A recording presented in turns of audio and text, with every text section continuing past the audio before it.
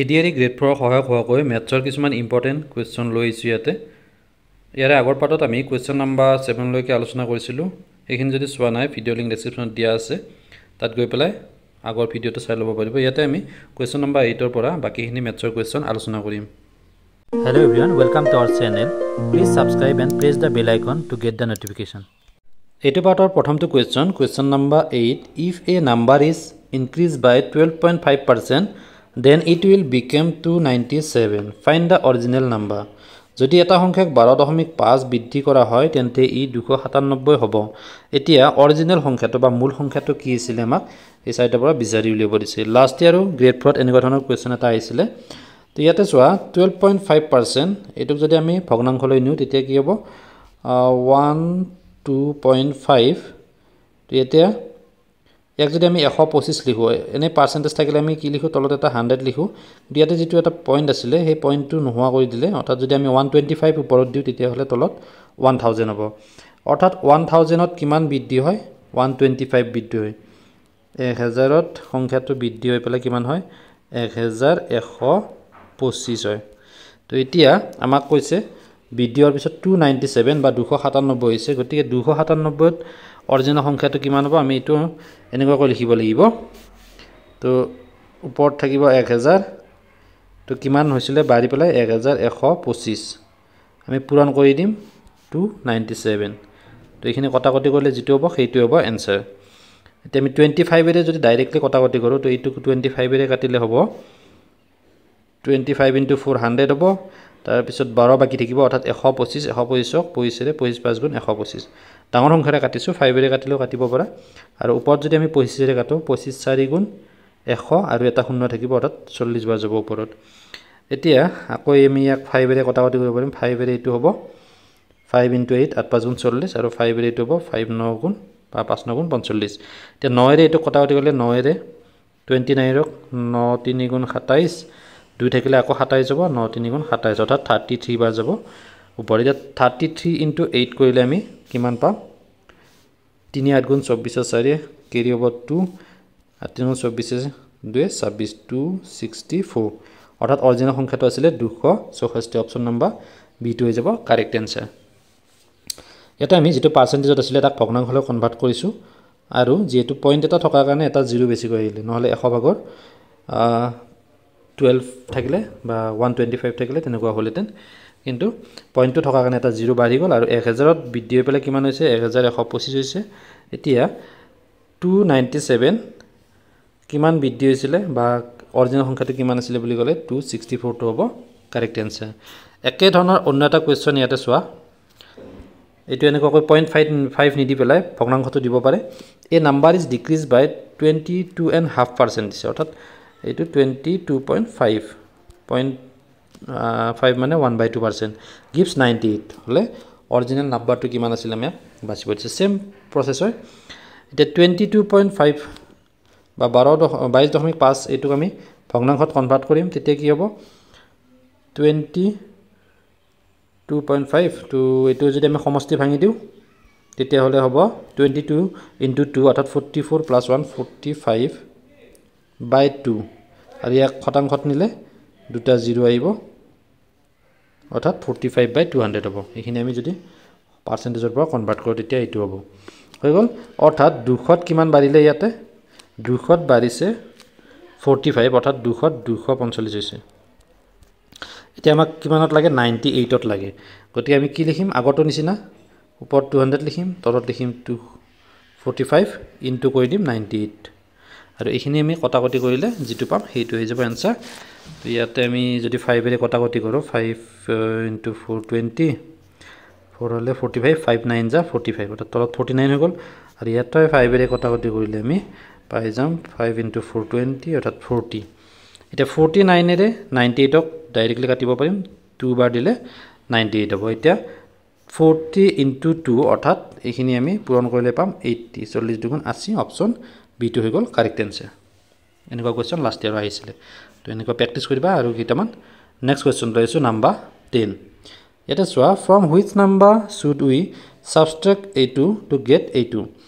তো কোন এটা সংখ্যাৰ পৰা আমি 3743 টো বিয়োগ কৰি দিলে এইটো পাব লাগে এনেকুৱা সংখ্যাবিলাকত যদিও বিয়োগ বুলি লিখা থাকে আমি কি কৰিব লাগিব x ধৰি পেলাই কৰিব পৰা সাপোজ সংখ্যাটো x ৰ পৰা আমি কোনটো বিয়োগ কৰিম x সংখ্যাটোৰ পৰা 3743 বিয়োগ কৰিলে আমি এটো বা ডাইৰেক্টলি যোগ কৰি দিবা তেতিয়া সময়খিনি আপোনাৰ সেভ হৈ যাব ঠিক আছে 4493 এনেকৈ বাৰে বাৰে পাতি থকাতকৈ ডাইৰেক্টলি ইয়াৰ পৰা x কিমান হ'ব এইটো এফালে গলে প্লাস হ'ব বিয়োগ কৰিব দিলে যোগ কৰি দিবা দুইটা সংখ্যা যোগ কৰি দিলে সংখ্যাটো পাই যাম আমি এটা এইটো এফালে যোগ হৈ যাব ওটা 3743 দুইটা যোগ কৰি দিয়া যেটো হ'ব এইটো হ'ব आंसर 3 + 3 6 9 + 4 13 3 carry 1 হ'ব 4 + 7 11 11 + 1 12 2 carry 1 4 + 3 7 + 1 8 8 2 3 6 অর্থাৎ p নাম্বারটো হৈ যাব কারেক্ট आंसर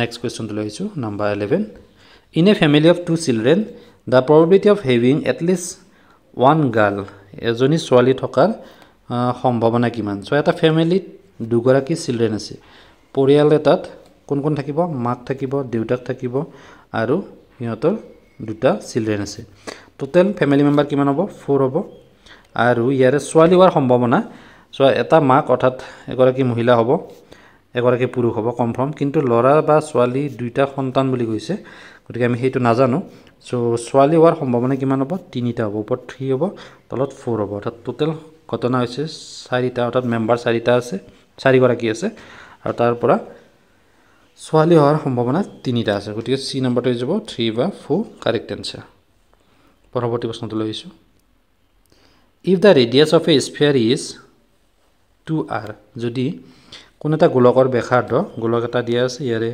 ব্যাসাৰ্ধটো দিয়া আছে 2r তেতিয়া হলে ইয়াৰ আয়তন কিমান তো আয়তনৰ সূত্ৰটো কি আছিল v = 4/3 পাই r কিউব তো এটা r কিউব অৰ্থাৎ r = দিয়া আছে 2r গতিকে আমি ইয়াতে কি লিখিব লাগিব 4/3 পাই টু পাই লিখিলো বাৰু নেক্সট r কিউবৰ ঠাইত কিমান হ'ব 2r দিয়া আছে গতিকে 2r কিউব এতিয়া এইটো কৰিলে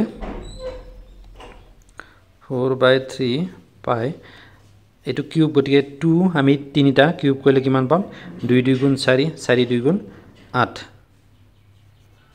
আৰু r কিউব কৰিলে পাম r কিউব এতিয়া ওপৰত কিমান থাকিব 8 আৰু 4 পূৰণ কৰিলে কিমান পাম 8 4 গুণ 32 অৰ্থাৎ ওপৰত হ'ব 32/3 পাই r কিউব 32/3 পাই থাকিব আৰু r cube आंसरটো so option number D two হ'ব ইয়াতে কাৰেক্ট आंसर এইটো 32/3 পাই r কিউব জাস্ট ফৰ্মুলাটো জানি হল ফৰ্মুলাটো হল 4/3 পাই r কিউব আৰু r ৰ ঠাইত আমি 2 r লিখিম যেটো কোৱেশ্চনত দিয়া আছে এইখিনি বহুৱাই দিলে आंसरটো পাই যাম ডি নম্বৰটো নেক্সট কোৱেশ্চনটো লৈছো কোৱেশ্চন নম্বৰ 13 এটা ত্ৰিভুজ দিয়া আছে ABC ইয়াৰে BC বাহুটো AB বাহুৰ সমান আৰু কোণ B2 80 ডিগ্ৰী হলে A কোণটো কিমান হ'ব বাছি উলিয়াব লাগে তো যেতিয়া ত্ৰিভুজ এটা এনেকুৱা সাপোজ এইটো এটা ত্ৰিভুজ তো ত্ৰিভুজটো দিয়া আছে ABC আৰু ইয়াতে কি কৈছে BC সমান AB অৰ্থাৎ BC এই বাহুটোৰ সমান তেতিয়া আৰু এই কোণটো দিয়া আছে 80 ডিগ্ৰী তো এতিয়া হলে আমাক উলিয়াব দিছে কোণ A অৰ্থাৎ এইটো কিমান হ'ব আমাক উলিয়াব দিছে তো আমি জানো যে যেতিয়া দুটা সমান বাহু থাকে এটা ত্ৰিভুজত তেতিয়া সেই ত্ৰিভুজটো কোৱা হয় সমদ্বিবাহু ত্ৰিভুজ আৰু এই সমান বাহুৰ বিপৰীত কোণটো অৰ্থাৎ এই কোণটো আৰু এইটো বাহুৰ এই কোণটো এই দুইটা কোণ সমান অৰ্থাৎ এই কোণটো কোণ C ৰ সমান তো আমি আকৌ জানো যে এটা ত্ৰিভুজত টোটাল কিমান ডিগ্ৰী কোণ থাকে তিনিটা কোণ যোগ কৰিলে কিমান হয় 180 ডিগ্ৰী হয় তো 180 ডিগ্ৰী হলে এটা কোণ দিয়া আছে অৰ্থাৎ বিটো আমাক দিয়া আছে 80 ডিগ্ৰী তো -80 কৰি দিলে আমি বাকি দুটা কোণৰ ভ্যালুটো পাম 100 ডিগ্ৰী তো অৰ্থাৎ ই পাব 50 ডিগ্ৰী আৰু এইটো হ'ব 50 ডিগ্ৰী এটা কোণ এইটো হৈ যাব 50 ডিগ্ৰী অপচন সি টো কাৰেক্ট आंसर আৰু কোণ C2 যদি আমাক খোদে তেতিয়াও ইয়াৰ आंसरটো হ'ব 50 ডিগ্ৰী ঠিক আছে পৰৱৰ্তী প্ৰশ্নটো লৈছো নম্বৰ 14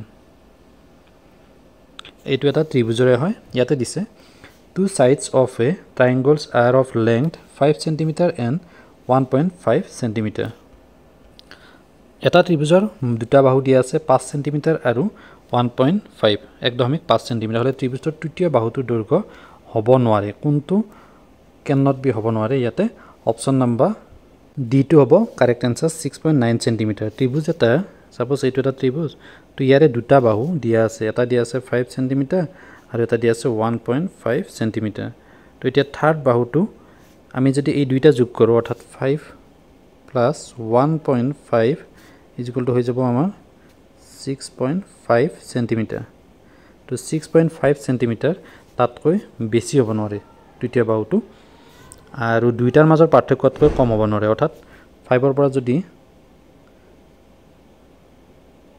আমি 1.5 টো মাইনাস কৰো তেতিয়া হলে কিমান হ'ব 3.5 অৰ্থাৎ তৃতীয় বাহুটোৰ ৰেঞ্জটো কিমান হ'ব 3.5 সাপোজ যদি তৃতীয় বাহুটো আমি c বুলি ধৰো ইজ লেস দেন 6.5 এইখিনিৰ মাজত থাকিব লাগিব গতিকে ইয়াতে অপচন ডি টো হৈ যাব কাৰেক্ট আনসাৰ ত্ৰিভুজ এটা দুটা বাহুৰ যোগফল তৃতীয় বাহুটো তাতকৈ দীঘল হ'ব নোৱাৰে আৰু দুইটাৰ মাজৰ পাৰ্থক্যতকৈ কম হ'ব নোৱাৰে গতিকে ইয়াতে সেই কন্ডিশনখিনি ফলো কৰাটো হ'ব ডি নাম্বাৰটো যেটো ফলো নকৰে গতিকে নেক্সট কোৱেশ্চন লৈছো নাম্বাৰ 15 এটো এটা ট্ৰায়াঙ্গলৰে কোৱেশ্চন হয় PQR এটা ট্ৰায়াঙ্গল দিয়া আছে এটা আৰু কোণটো দিয়া আছে 90 ডিগ্ৰী সাপোজ এইটো এটা সমকোণী ত্ৰিভুজ আৰু এই কোণটো কিউ কোণ বুলি কৈছে আৰু ইয়াৰ মানটো হৈছে 90 ডিগ্ৰী এতিয়া কৈছে দেন তেন্তে কোনটো ইয়াৰে স্টেটমেন্ট শুদ্ধ হয় চাৰিটা স্টেটমেন্ট দিয়া আছে প্ৰথমটো কৈছে যে PQ is the longest side এইটো আমি নামটো দি লৈছো P এটা Q হৈ গল এইটো R হ'ব তো PQ অৰ্থাৎ এই বাহুটো লংগেষ্ট বুলি কৈছে প্ৰথমটো এইটো নহয় নেক্সটটো চাইছো QR is the longest QR অৰ্থাৎ এই বাহুটো এইটো নহয় নেক্সট স্টেটমেন্টটো চোৱা এইটো কাৰেক্ট হ'ব সি নাম্বাৰটো PR is the longest side অৰ্থাৎ এইডাল কৰ্ণ হ'ব গতিকে এইটো কাৰেক্ট হ'ব আটাইতকৈ দীঘল বাহুটো হৈছে PR সমকোণী ত্ৰিভুজৰ সমকোণৰ সন্মুখৰ বাহুটো সদায় দীঘল হয় ঠিক আছে ইয়াতে আমি কেইটামান ইম্পৰ্টেন্ট মেথছৰ কোৱেশ্চন আলোচনা কৰিলো ইয়াৰ পিছত এনেকুৱা ধৰণৰ বিভিন্ন ইম্পৰ্টেন্ট কোৱেশ্চন বিলাক লাভ কৰি থাকিবলৈ চেনেলটো সাবস্ক্ৰাইব কৰি ওচৰত থকা বেল বাটন দবাই ৰাখিবলৈ নাপাহৰিবা ধন্যবাদ